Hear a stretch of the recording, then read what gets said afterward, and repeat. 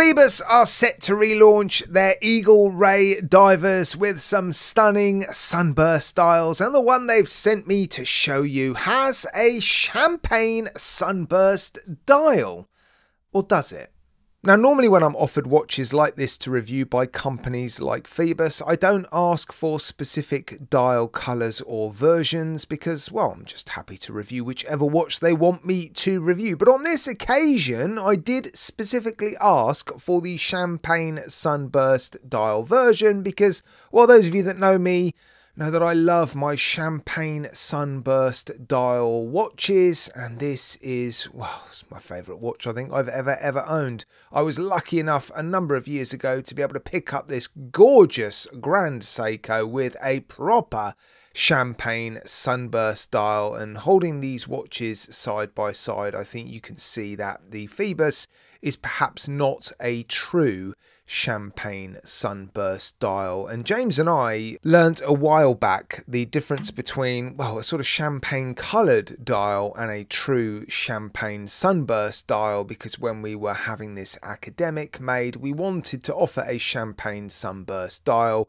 We provided a colour code, and this is what we were sent. And if I hold it next to the Grand Seiko, you can see again it's definitely not a champagne sunburst dial. So they're using the word champagne in their listing, but yeah, it's not, as you can see, a true champagne sunburst dial, but it is actually a very nice colour. It's a sort of oaky, almost a sort of copper colour. And the sunburst effect on the dial is, yeah, it's quite pronounced, isn't it? It's quite a textured dial. There is fairly deep grooves on that dial radiating out in a sort of sunburst effect, and you can see the light plate on the dial.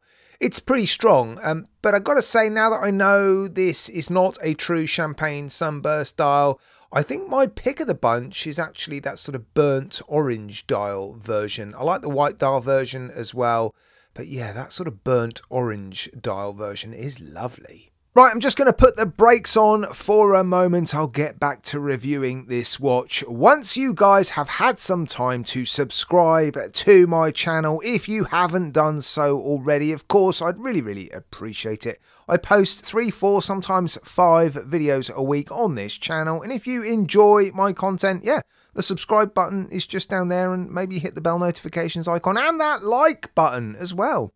Right, let's get back to it. Now, I've featured a number of Eagle Ray divers on the channel before, and it is one of my favourite Phoebus dive watches because it's a 200-metre diver. So although it's not a small, lightweight dive watch, their 300-metre divers do tend to be a little bit thicker, a little bit chunkier, a bit heavier.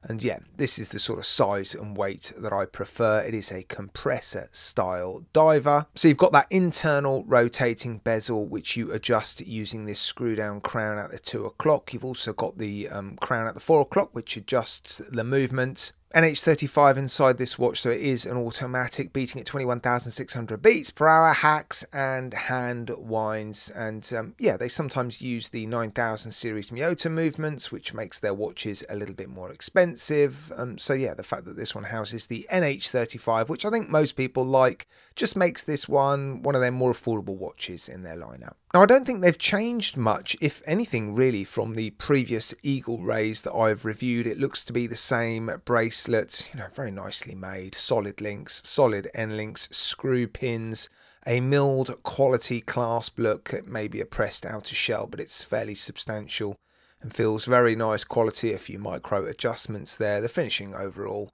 is what you expect from Phoebus, seems to be very nice. But yeah, they don't seem to really upgrade their watches when they re-release models like this. They seem to just make new versions of them with slightly different dial options, for example. But that's not necessarily a bad thing, because overall their watches are built very nicely. They always provide good materials, good finishing, good specifications throughout. Double domed sapphire crystal with a decent amount of blue AR coating there. Look, you can see that blue hue. There's always decent lume on Phoebus watches as well, and I'll show you the lume degrading at the end of the video. I'll also do a legibility test. I like to include these legibility tests now. It just shows you at a glance how legible these watches are. And yeah, some, like this, are actually surprisingly legible. The internal rotating bezel action is nice. You can just feel these very soft, sort of subtle bumps or clicks under the crown as you're turning it. And yeah, the alignment is up to you guys, as you know, with internal rotating bezels.